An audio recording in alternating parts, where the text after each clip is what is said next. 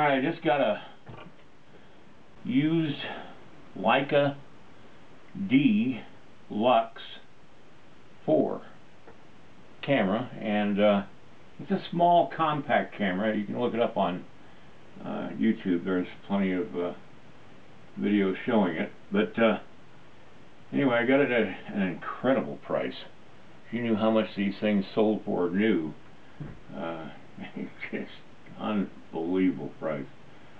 The lens is probably the best lens you'll ever get, and I'm just running a test right now. I've got it set up on my furthest away from me mount, and I've got this mount here. I'm going to put it on this one in a second, but I just wanted to see how the video comes out and if it'll even work with my video program. Not all videos work with the program, so anyway, just testing it out and seeing if I'm going to take it back or not. But I was trying to get my Canon fixed, but it was going to probably end up costing me more than this camera cost me to buy. And so I just was looking around, and most prices were in the $400, $500 range for small cameras, and this was below that, and in fact about half that.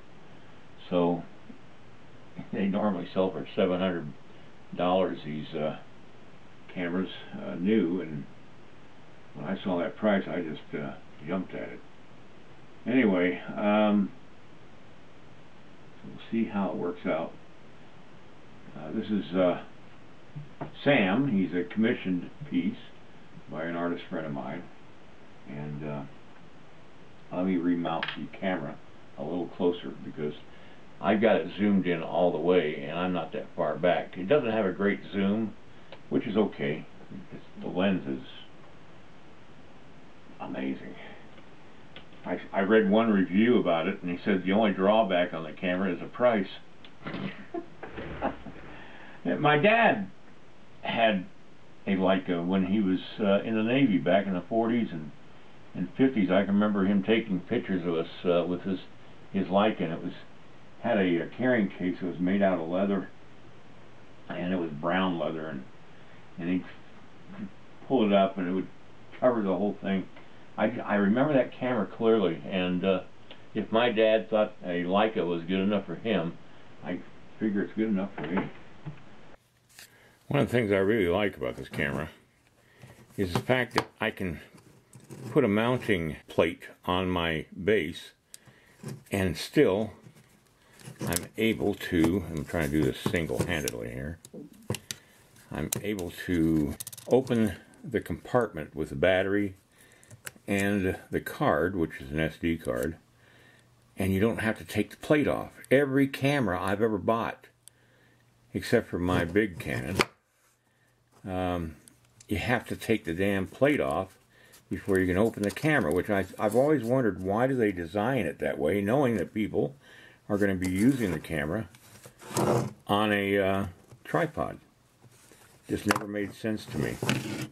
The only drawback is it doesn't have a pop-out screen or a flip screen. That's the only drawback I can see.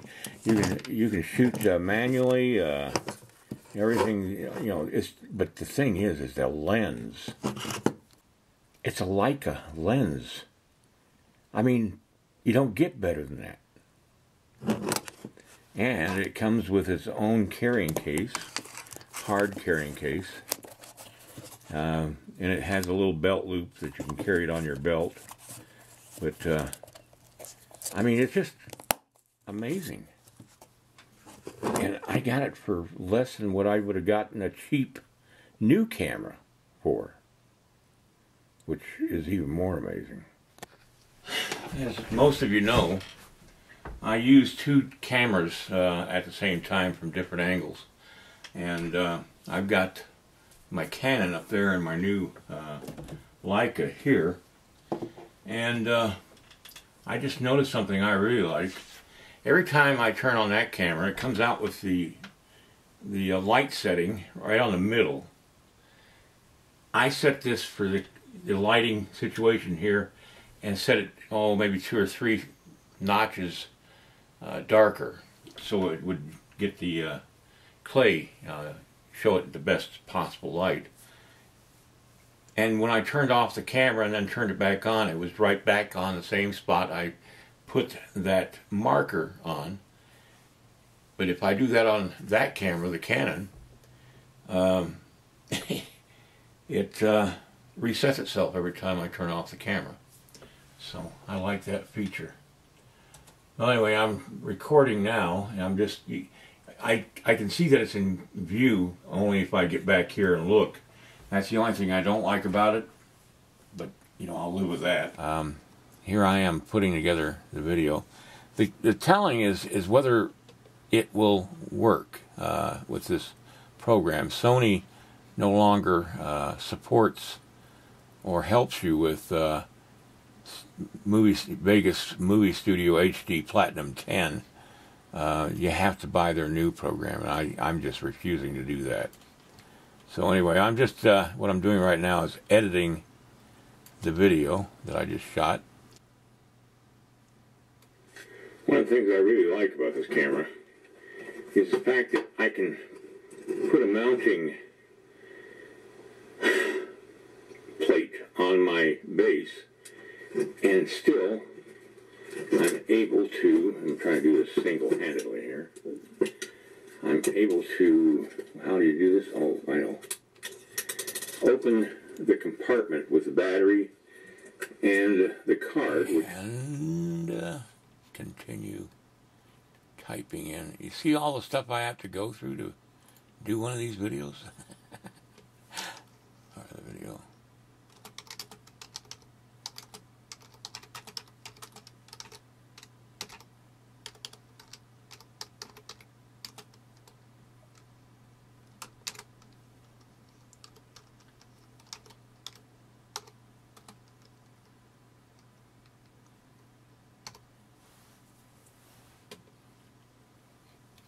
I gotta replace it because I forgot that's centered.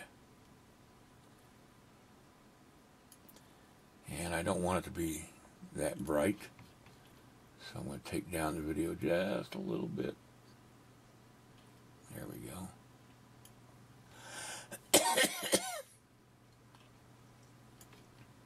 Stretch it out to cover the D so that you know which one is with the Leica and which one isn't. Work with the program, so anyway, just testing it out. Pardon the unsteadiness of the camera, but this is the camera I've been using for about the last 5 years. It's a Canon SX30IS, but you'd still spend almost $500 for one of these, and it has the flip-out, viewer, which is nice. And alright, this is what I'm talking about, the mounting plate. This is for the tripod. Now I tried this on this Leica